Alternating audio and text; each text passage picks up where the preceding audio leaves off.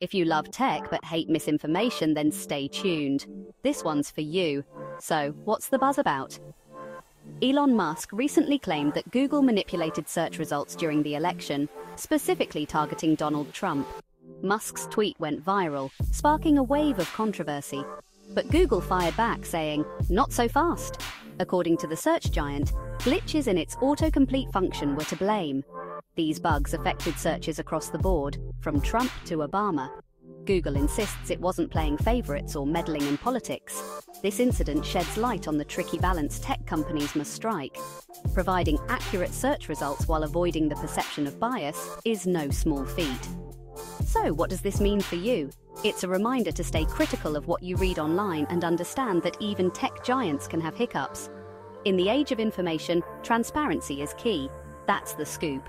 Don't forget to like, comment, and subscribe for more tech updates. Catch you in the next one.